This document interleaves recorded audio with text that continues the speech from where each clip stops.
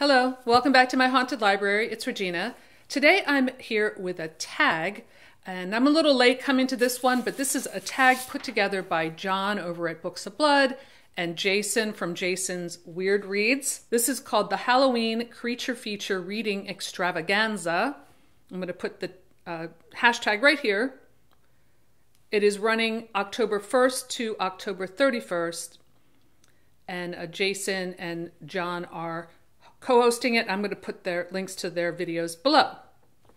So I wanted to join in on the fun because so many of my friends on HorrorTube are doing this, and I haven't done a TBR for a while, and I thought it was funny because Jason also mentioned this in one of his videos. It might have been one for this one, but I don't remember, about how he doesn't really like to do TBRs because he fails at them, and I can feel your pain, Jason, but I thought I would at least try because this was fun pulling these books from my shelf. I tried to do like shop in my own closet, so to speak. I only bought one book for this, but it was something I was interested in, so I didn't mind. So it was fun to go through my shelves and see if I could meet the very specific criteria for this challenge. So here we go. Only a woman can break his spell. Read a vampire novel written by a female author. So for this one, instead of just going for the obvious and grabbing an Anne Rice book, I went through all my shelves and tried to find a vampire novel written by a woman. I found several, actually, but this one was not so long because I have a lot of books here that I have to get through, and I'm getting a little bit of a late start. And this is Night Prayers by P.D. Cacek. She is an author I've certainly heard a lot about, but I've never read anything that she's written. I picked this up in a thrift shop, I don't know, probably in the last year or so.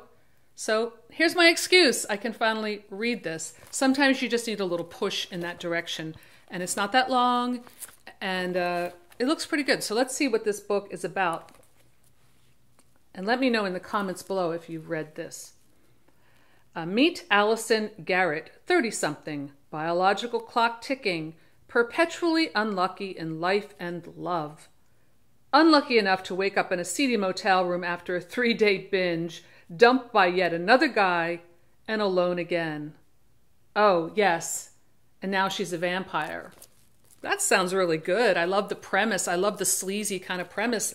And I always love books about women in trouble. You know, I can relate on a certain level. Even a man who is pure in heart. Read a werewolf novel with the word wolf or moon in the title. See what I mean? These are very specific. So I went through my shelf and I'm like, there's no way I'm going to find this. And I thought I might even skip this one. I just read The Wolfen and New Moon last month. So I'm like, okay, I don't think I have one. But, you know, you never know what you're going to find on your own shelves. This is called Moondance, a novel of terror by S.P. Somtow.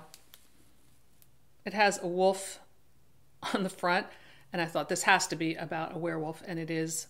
So this book I bought in a used bookstore a few months ago, and it's one of those that I didn't realize until I got it home and opened it that it's signed by the author. When werewolf meets shaman between the gold-hungry settlers and the U.S. cavalry, then blood will fly and lives will be forever changed.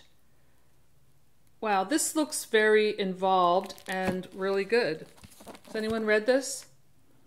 I have a few of his other books, but I don't think I've ever read them. So this is a nice signed copy, and it's always great when that happens. One of these days, perhaps I'll find like a signed Stephen King copy. You never know. To die, to be truly dead, that must be glorious. Read a book featuring a dead or undead character. Okay, I might be cheating with this one, but I'm assuming there's going to be some kind of haunted in this, and that is Halloween Party by R.L. Stine. I wanted to choose a book that was going to be a quick read, and I just loved this pumpkin. Fear Street, Where Your Worst Nightmares Live. This is from the Fear Street series.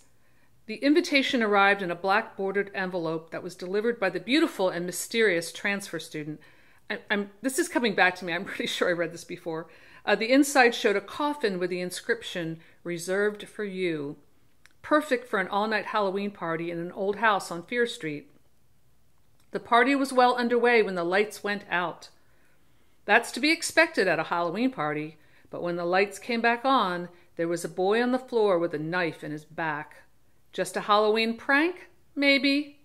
Maybe not. Now the guests' trick-or-treating has turned to terror, and it looks like someone's idea of a party game is murder. I'm pretty sure I read this before. It's all coming back to me, but I'm going to look at this again and, just give it another quick read. And how can I resist that incredible pumpkin cover, jack-o'-lantern cover? It's so awesome. It's in the tree. It's coming. Read a book featuring a cryptozoological creature, Sasquatch, Yeti, Chupacabra, Loch Ness Monster. So I was pretty sure I wasn't going to find that specific type of story on my shelves, but I did find this one, and I'm pretty sure that this will qualify. I hope anyway. It's a book I've been wanting to read for a while, and that is The Jersey Devil by Hunter Shea.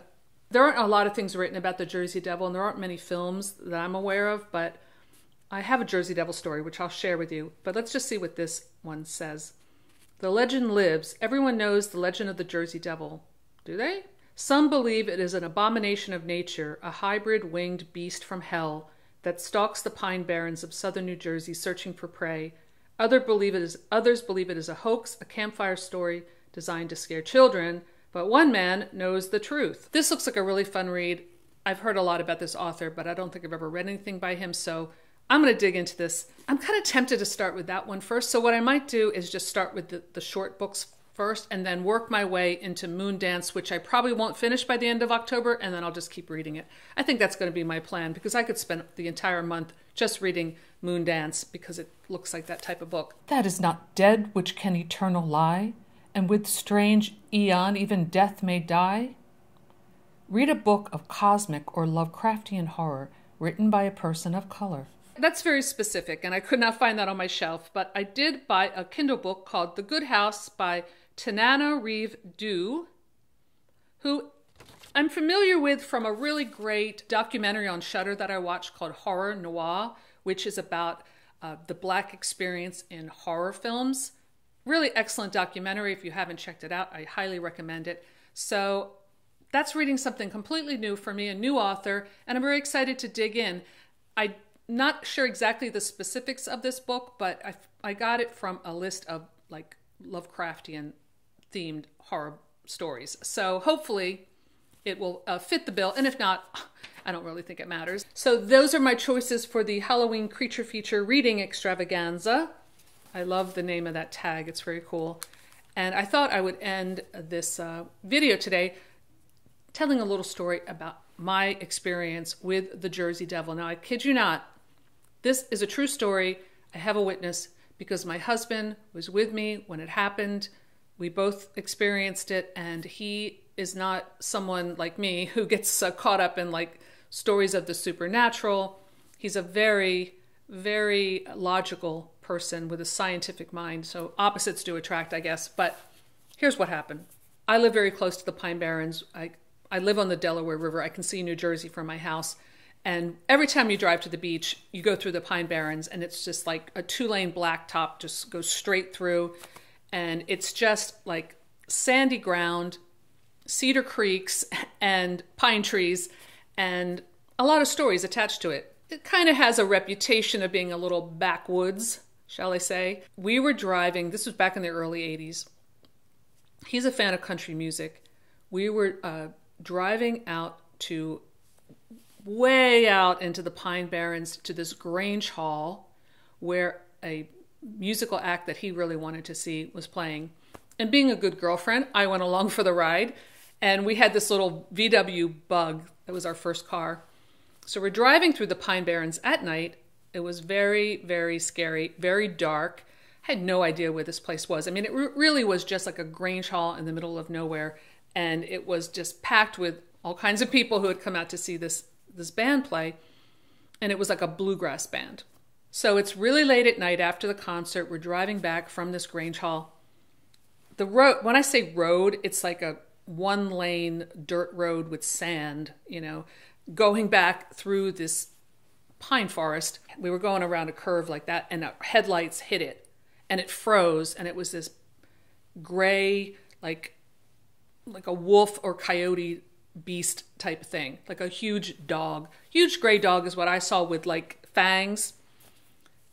My husband claims he saw wings on it. Now, I don't know about that. As we were driving away from it, I remember saying, I think that we just saw the Jersey Devil. Now, it could have been something else. It could have been a coyote or a wolf or a very large dog. Now, it didn't really quite look like a dog to me, but I'll never forget seeing this beast in the middle of the Pine Barrens. It was pretty scary, and never forgot it.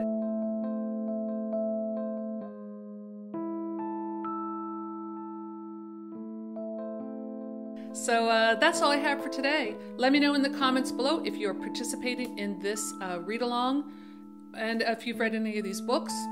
Also let me know that. And if you've ever had experience with the Jersey Devil, I would love to hear your thoughts about that. So that's all I have for today. Thanks for stopping by my haunted library, and I'll see you soon. Bye.